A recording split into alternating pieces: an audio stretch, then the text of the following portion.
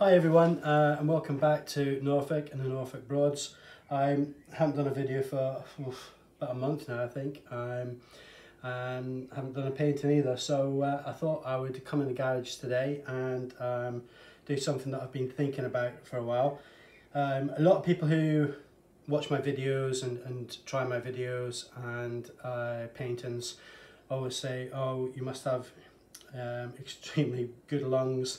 And they can't do it because for some reason, whether it's health, whether it's just lung capacity, whether it's just can't be bothered, they can't blow or do the amount of blowing that I do on my paintings. So people have said to me, in the past, is there any other something else we can use or something we can do? So what I've got today, I've got four different bits and pieces here which might help. I'm not going to do one of my long floral paintings today. If some of these work out, then I might try it with the one that I think is most suitable. So what I've got today, normal, I'm going to do a normal one, which is just me blowing and a straw. And I've got a little mini blower here, which I'm sure a lot of you have got, and probably a lot of them people could probably do this better than me. Comes off, on, presses on. The only thing I can probably see which is a problem with this so far is this. If I was to make one or I was to do one, I would have probably had one where you could charge up, which didn't have a cable or a cord, but that with the hair dryers and everything is always the same. So little mini blower. Then I've got one of these cadoodles, which is switched on, which is a compressor, and that comes in a box like this. So it's a mini air compressor. People do it for painting, really, for you put your paints in it and blow out the paints, but I've got one of these, so I'll give a go with that. So that's three, and I've got a hairdryer here, which as you know from me, doesn't really go, so I might have a go with one of them just to give you a comparison. This obviously is a few pounds for, I think I bought a pack of 100 for the straws.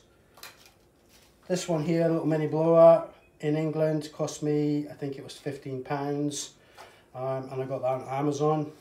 I'm sure there's other places that do them, and I'm sure there's other prices, but that's how much it cost me.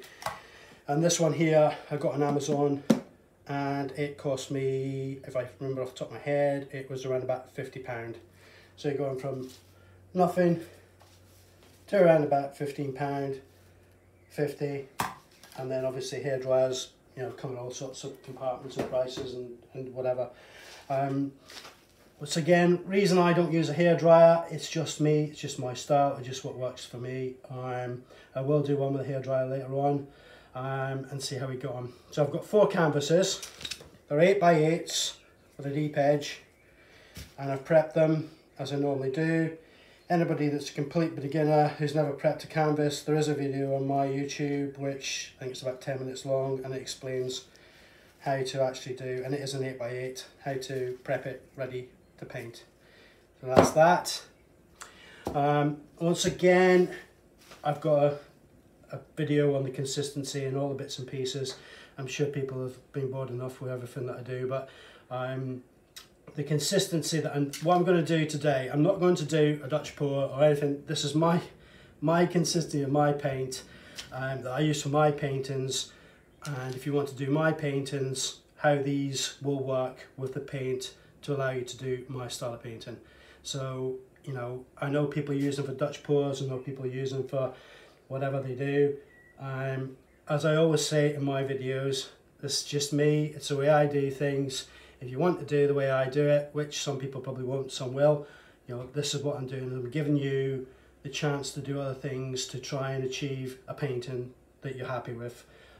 So that's it. With the consistency, I use Floetrol acrylic paint and distilled water. I do the same mix for everything, so the base, the colours, everything that I do is the same mix. I don't do one thinner, I don't do one thicker. I never use house paints. it's always the same. And the mix I do is 2 parts Floetrol, 1 part acrylic paint, and I use Arteza paints. I know other people use Liquitex, or they use other Winsor & Newton or other styles. Each one will vary in consistency of that paint, and that's the difference. And then I do 1 part of distilled water. I use distilled water because obviously purification of the water, and it's the best possible you can use. So that's the mix. Like I say, it's at the minute I've been using slightly more of the distilled water, so it's just over 1 part to get the mix I want. And as I said, the paints can be thicker or thinner depending on which brand you use.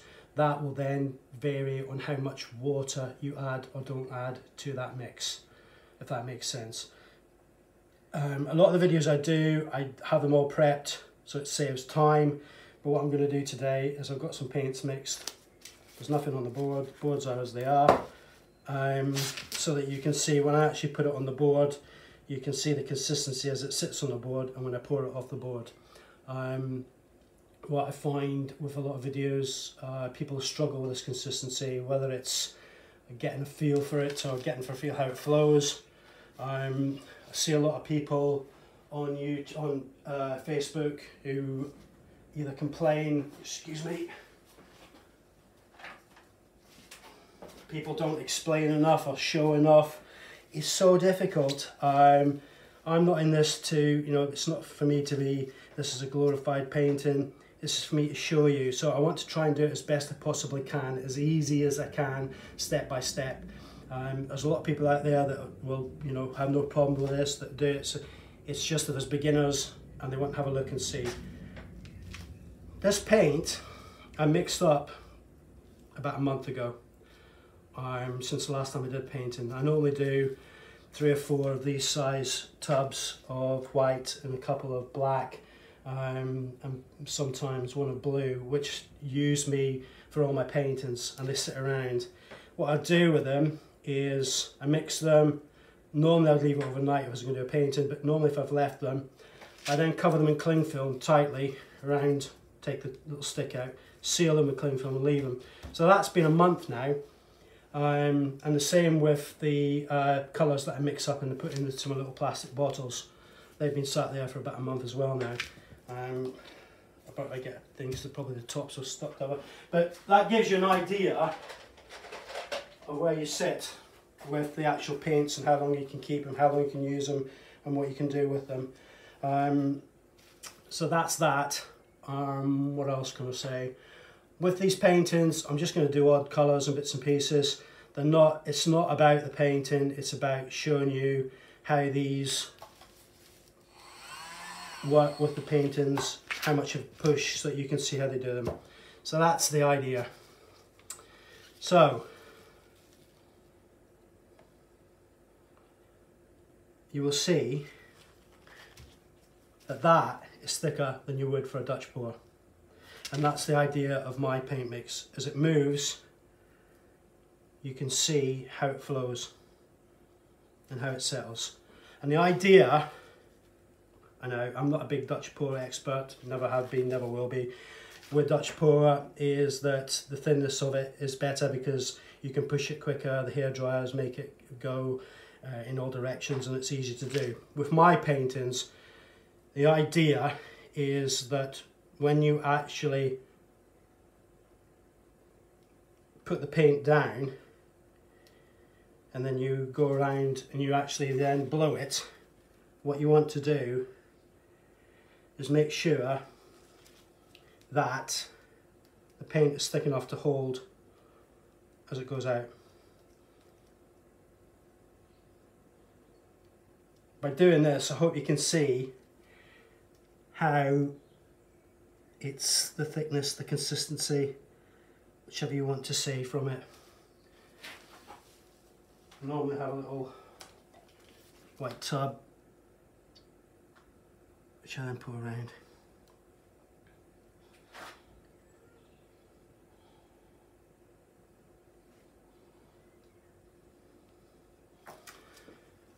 And then stick go around with.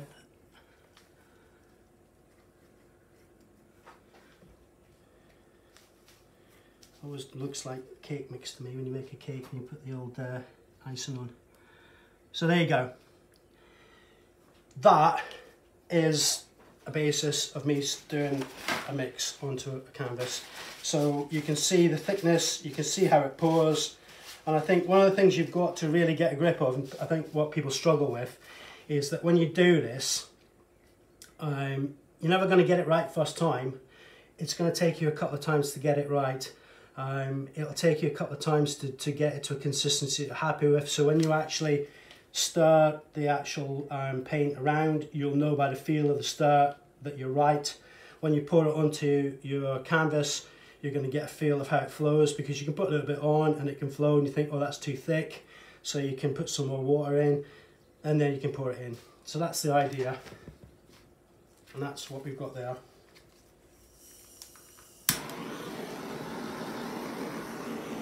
Just get rid of all the air bubbles. Then what we're going to do, I'm going to do a turquoise.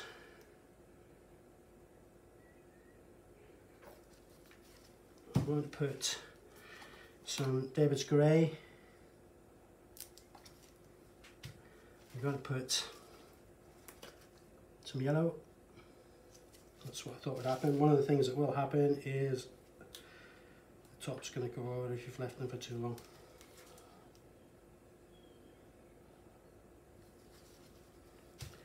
I might just put a little bit of orange. And some black. And then, obviously, some over the top.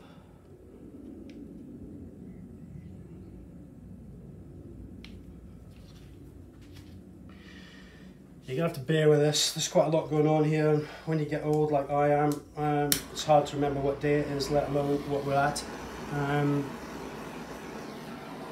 So for my style, I would use my mouth and then I'd use a straw. So here we go.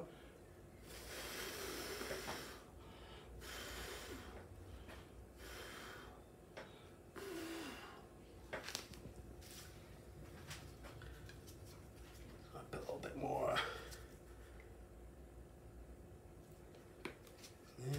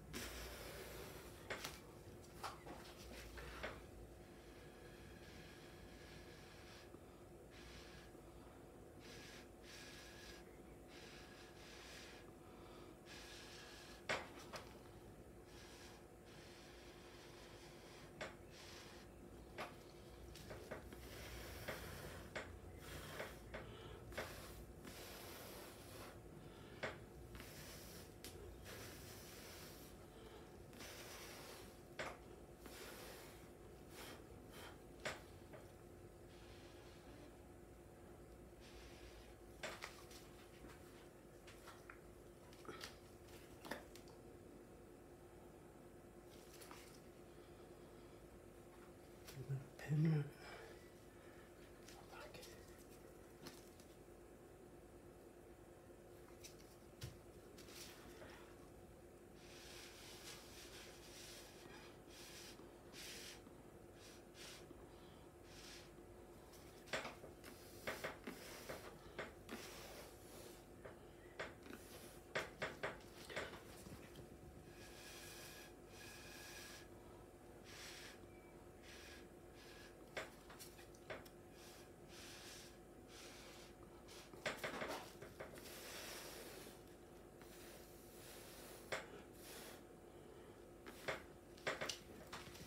So let's leave that at the minute. So that's one. Same again.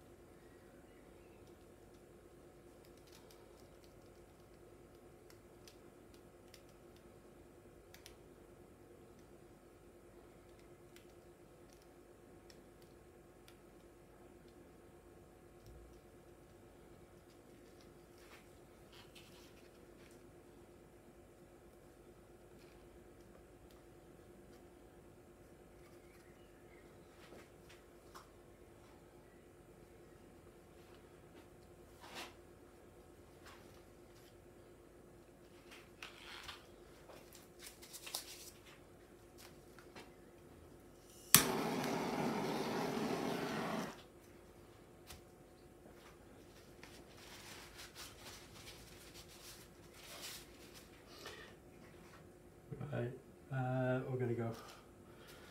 Magenta.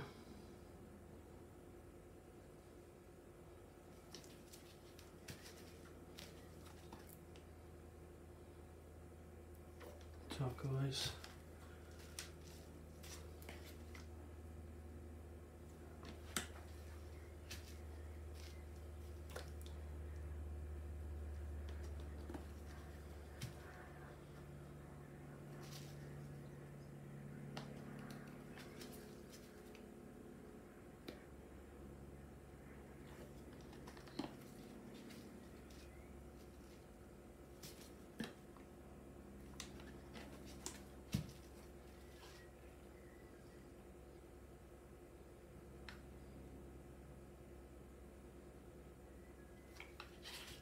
Right, so I've never used these. That's bad, by the way, shocking. So I don't know what it's going to come out like. So I'm presuming if I pull this off first, I'm going to get a better flow. Cable gloss.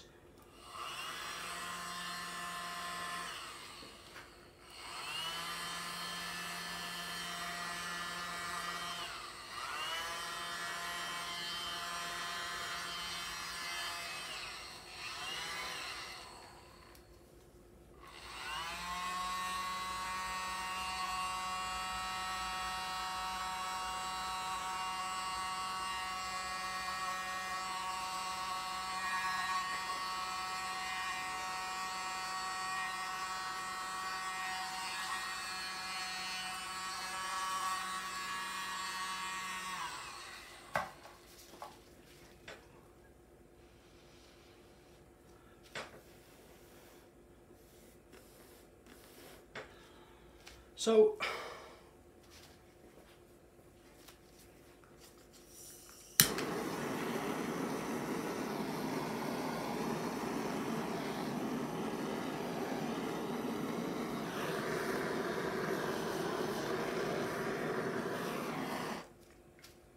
I don't know, I mean that's not too bad. If I was to play around with it, I'd put some more, probably a bit more purple in there.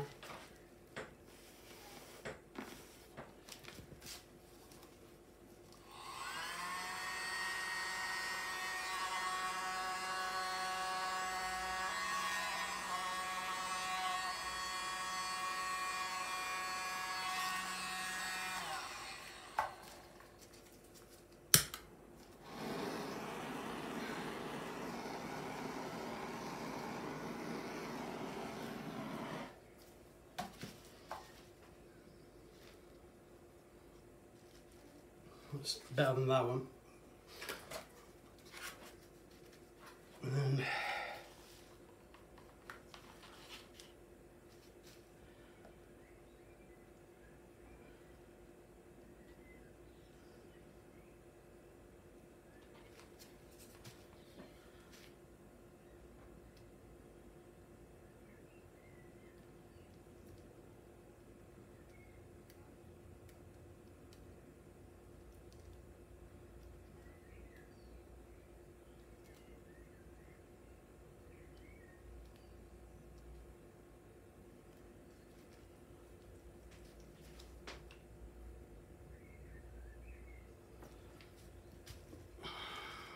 trying to rush a little bit with this because I just want to get the best we can. And as I said, it's not about the paintings. I can promise you some of these aren't particularly good, but it gets an idea of what you can do rather than me with these methods. So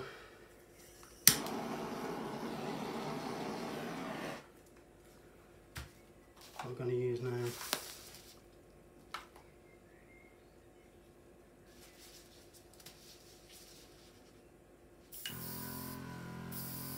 Okay, so I'm going to use some blue.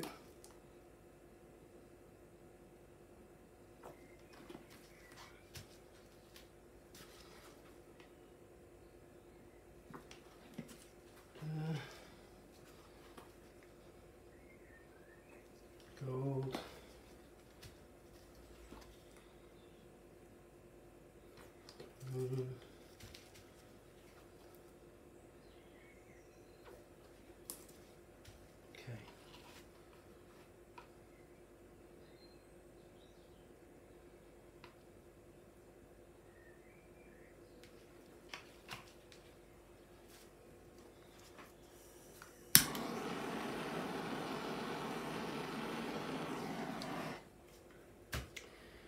Here we go. Oh.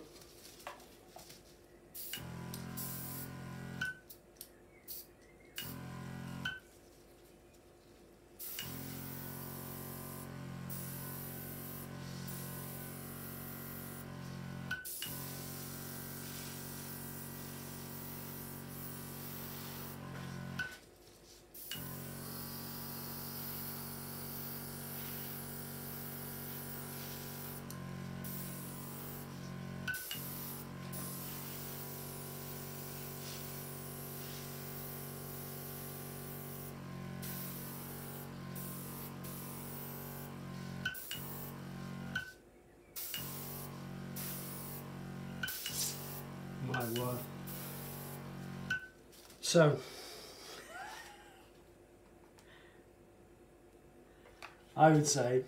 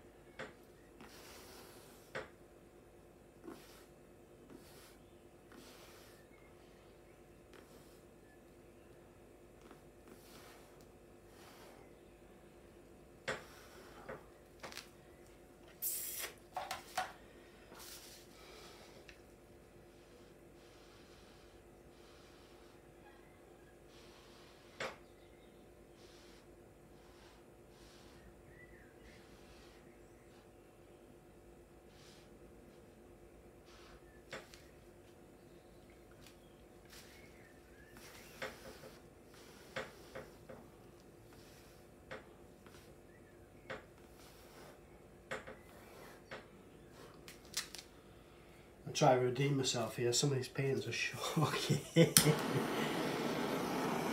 But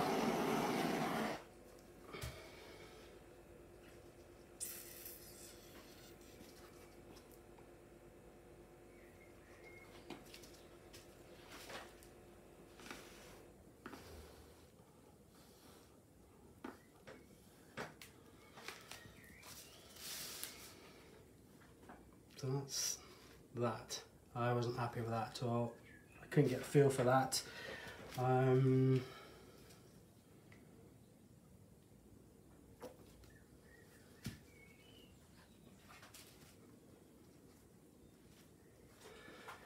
then the fourth one.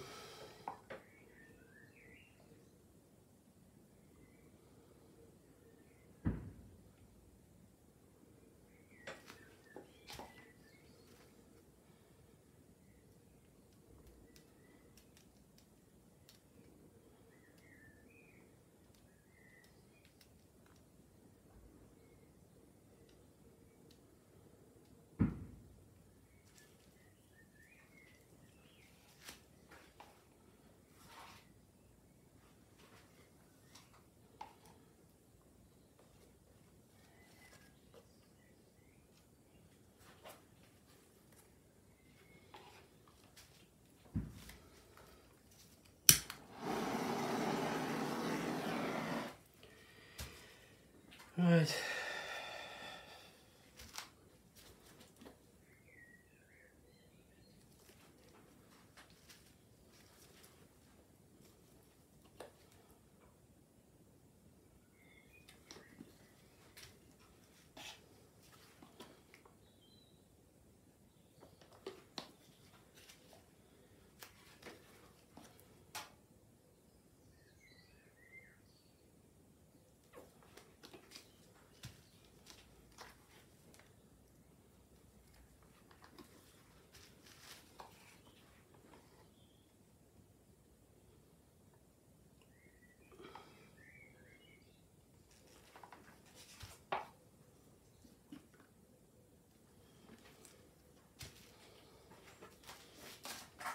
I don't even know if this works.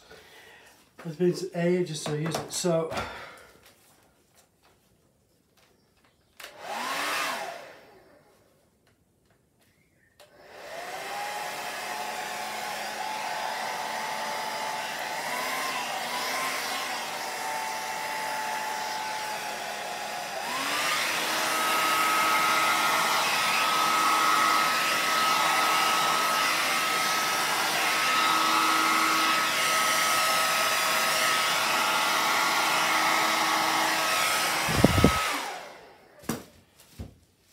So you can see the difference in the actual push.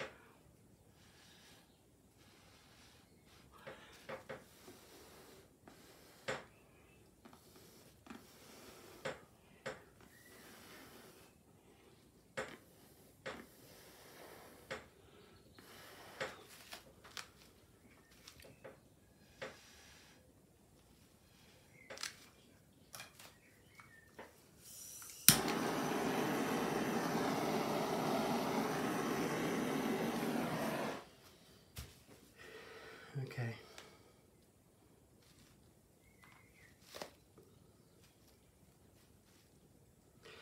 So, as I said, it's not about the actual paintings. This is trying to dig myself out of it. It's about how these have all acted with the paint mix and what you've got from it.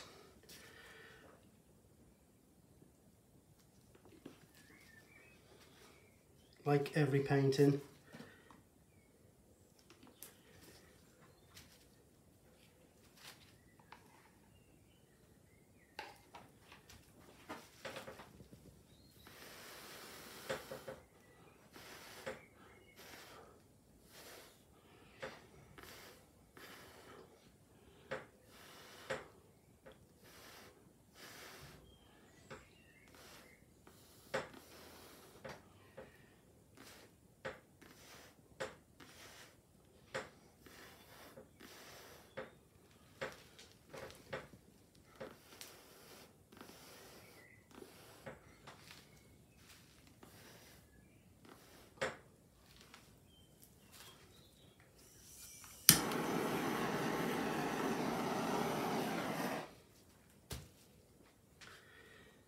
we got next.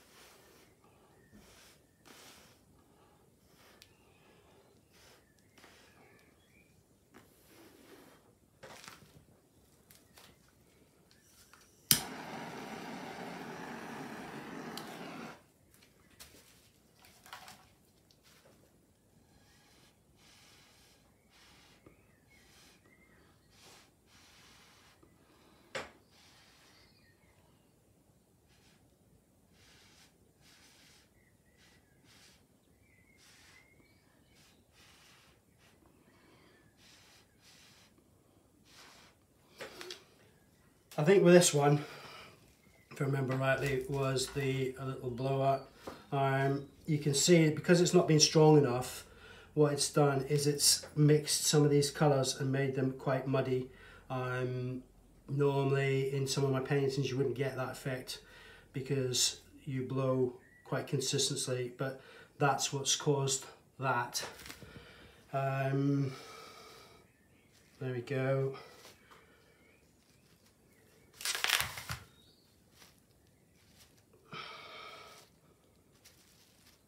So I wouldn't be happy with these. They're not the best paintings I've ever done.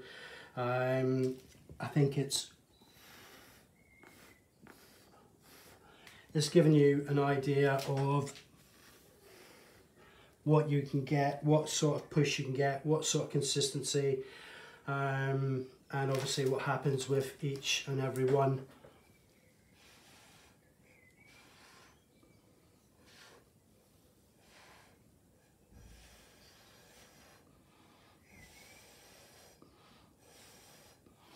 And I think with this one, I've done my dreaded don't do, which I've just done, and put an orange in, and instead of being at the end, so that's made that a little bit muddied. And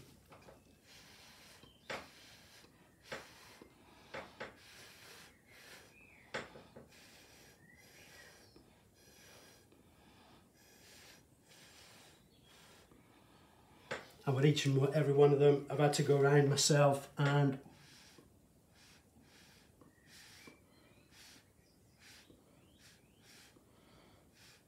use the straw. So I don't know if that's a success. I don't know if it's giving you any ideas. Like I say, straw and a mouth works for me. I don't think I got enough of a blow with this, and it's got too much of a cord. So I don't see how that would work. This, I don't, for £50, I don't think that's been as good as it should have been. So there you go. I'm not really sure if that's helped. If it's not helped, I think what's created is a bit of a mess on a Monday afternoon in Norfolk. But I think it's crucial to put these out and to let you see and let you make your own minds and decisions what you think about them. Don't slate me too much. Like I said, it's all about the push and the air and what you can do. So I think what I'll do is I'll probably scrap all of these and try again later on something else. But for the purpose of the video, I think it's worked to a degree. It's given you an idea, either good or bad, for what you want to spend, what you want to invest. I'm sure somebody else will come out and tell me that they've done it different and they've done it better, which they probably will. So that's it. What I'll do is I'll take the camera down. If I lose you, sorry.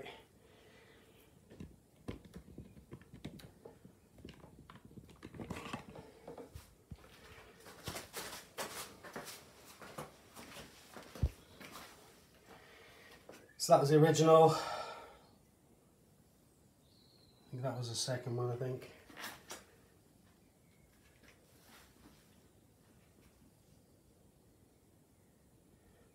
And that was a hairdryer. Now you can see why I never use a hairdryer.